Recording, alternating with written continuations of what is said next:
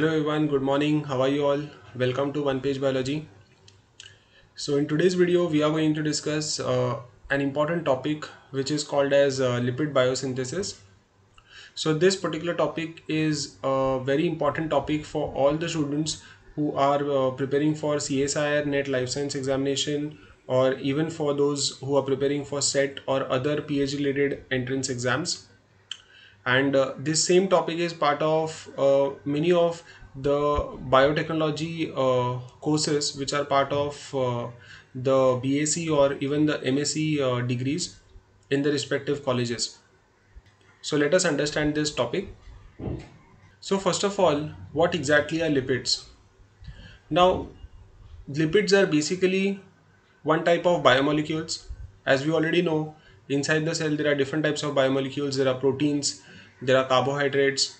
At the same time, there are different types of ions which are present. Water molecule, which is one of the most important biomolecule of the cell. At the same time, there is lipid, which is also an important biomolecule which is part of the cell.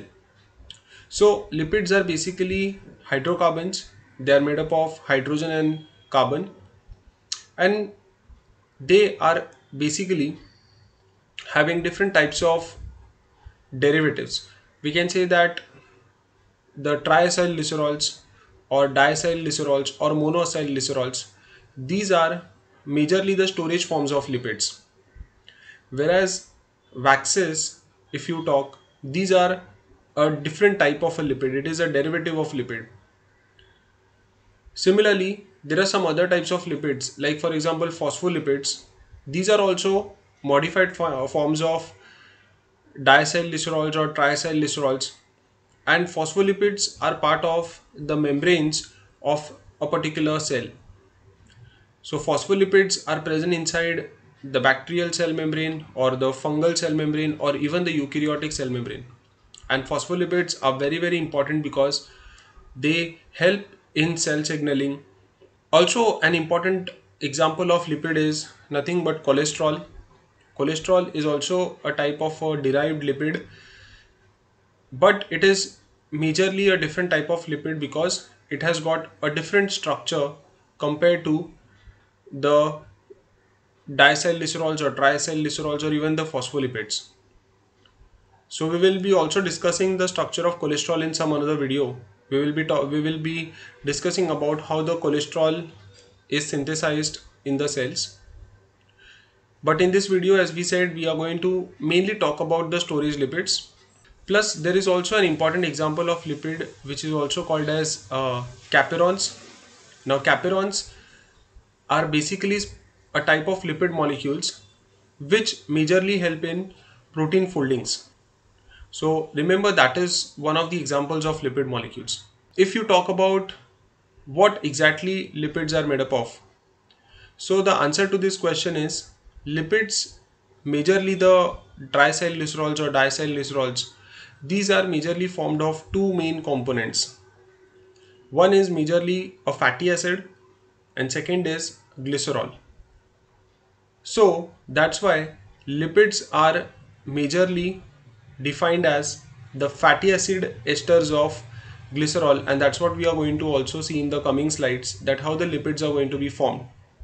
So in simple words, they are fatty acid esters of glycerol, and these fatty acids, depending upon the presence of double bond or single bond, they can be further classified as saturated fatty acids or unsaturated fatty acids. So if the fatty acids have single bond, then they are classified as saturated fatty acids, and if they have double bond, then they are classified as unsaturated fatty acid.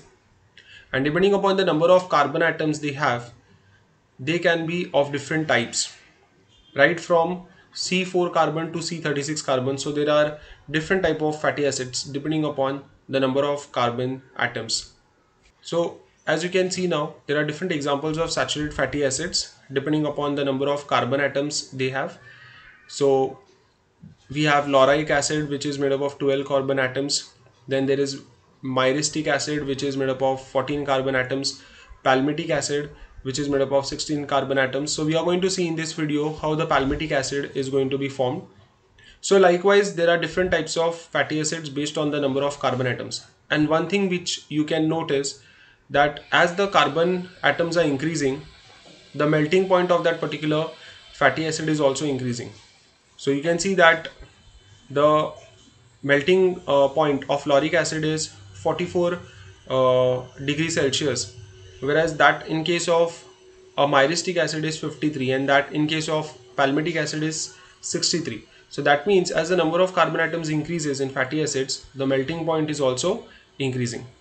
Now again, these are few examples of unsaturated fatty acids. So as we discussed earlier that fatty acids, depending on the presence of single or double bond, they can be either saturated or unsaturated. So if they have only single bonds, then they are called as saturated fatty acids. If they have double bonds, then they will be classified as unsaturated fatty acids. So these are some examples of unsaturated fatty acid. In this we have palmitoleic acid, then there is oleic acid, linolenic acid, arachidonic acid, etc. So again, depending on the number of carbon atoms, there are different types of unsaturated fatty acids. One thing you can note is, now in case of unsaturated fatty acids, the melting point is very low, and most of these unsaturated fatty acids are liquid at normal room temperatures.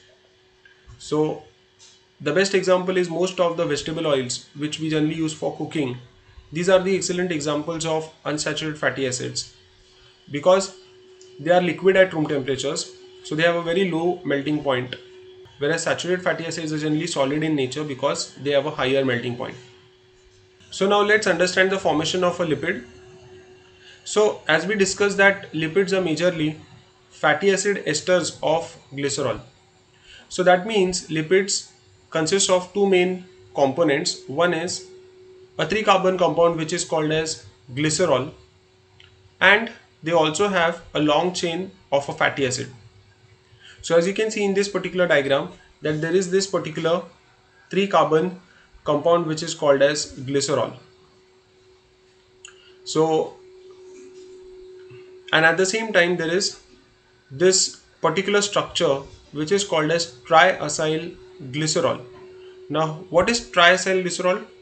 Triacyl glycerol is basically a fatty acid ester of a glycerol. That means this particular, as you can see, this is a structure of glycerol. There are 3 carbon atoms, and on each of these carbon atom, the OH group, the hydrogen has been now replaced by a fatty acid chain. So there are now 3 fatty acid chains attached to this particular glycerol, and since there are 3 fatty acids attached, it will be a triacyl glycerol.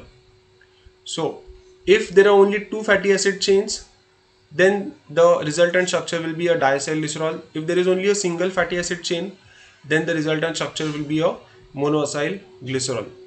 So this is an example of a triacyl glycerol.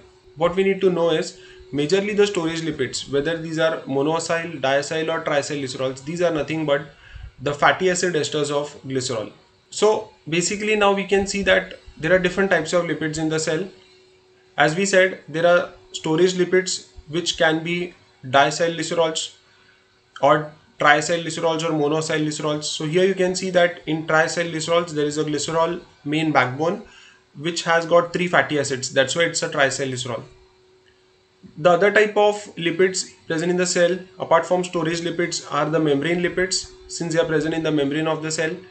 So they can be of different types. Basically they can be phospholipids. So phospholipids generally you can see in the structure that here the main backbone is glycerol again, then there are 2 fatty acids, but on the 3rd carbon instead of fatty acid there is a phosphate group.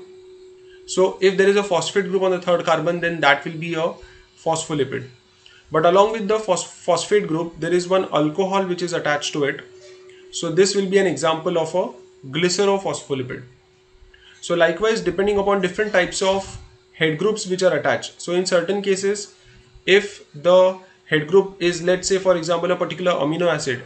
For example, if there is serine, which is a very common type of a amino acid attached to this particular phosphate group, then such a type of a phospholipid will be called as phosphatidylserine. So likewise, there are different types of head groups which can be attached to the phospholipids, and accordingly different types of phospholipids can be formed in the cell.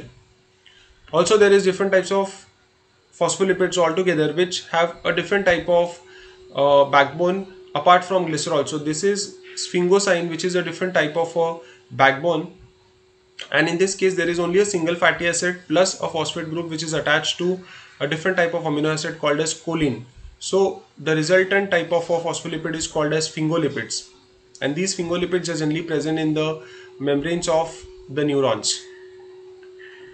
So likewise there are different types of uh, membrane lipids present in the different types of cell membranes.